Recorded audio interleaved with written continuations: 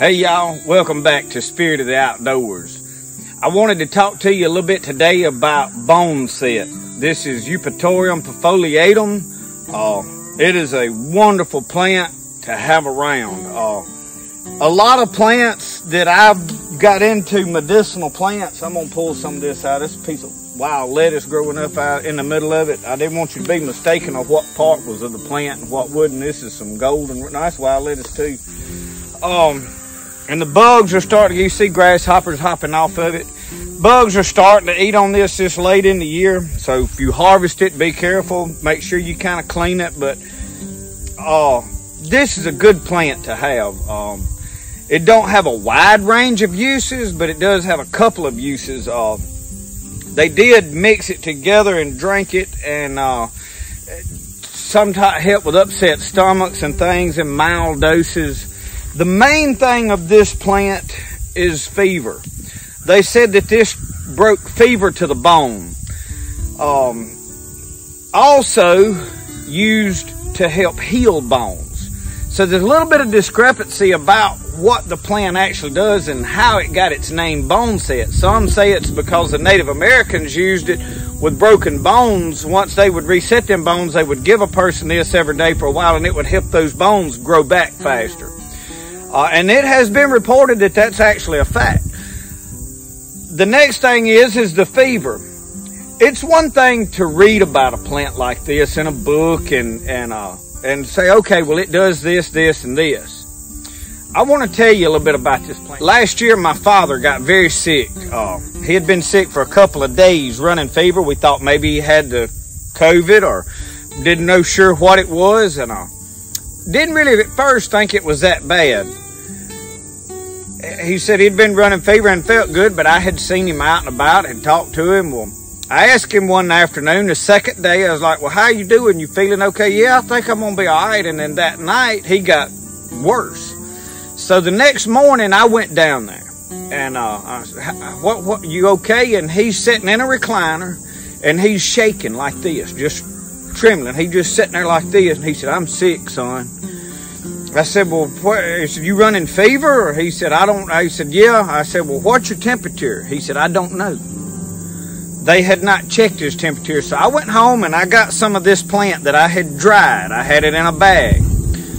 And I got a thermometer. I went down there. His temperature was 102.3. And I said, Daddy, I said, I've got a plant here that is supposed to break fever and get fever down. He'd been running fever for 2 days now. And I said, I've never tried it. I've never used it. I said, but I've read about it. I said, this is what it's supposed to do. He said, I'll try anything. So we crumbled this plant up. We put it in a pot. We boiled it, made tea there on the stove. Didn't really boil it. We just got it really, really hot up, almost to boiling temperature.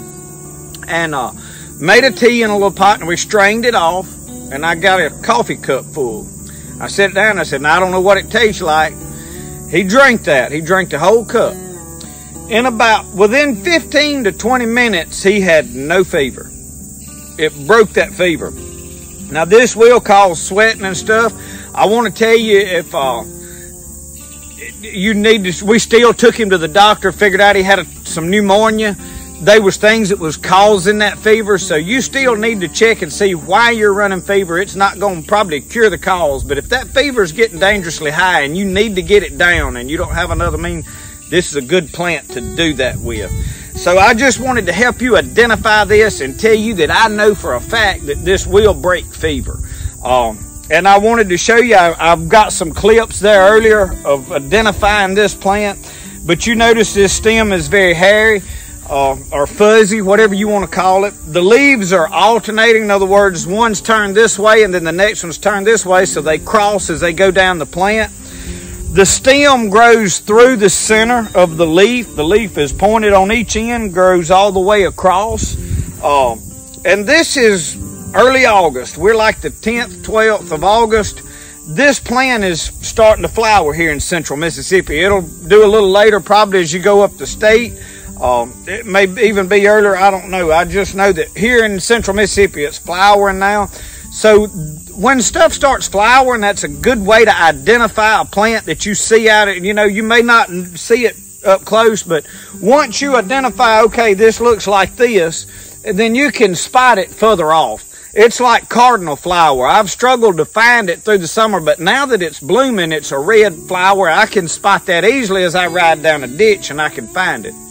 So if you don't have this, I have dug it. I showed a clip of one next to a gas tank. I transplanted that to my backyard.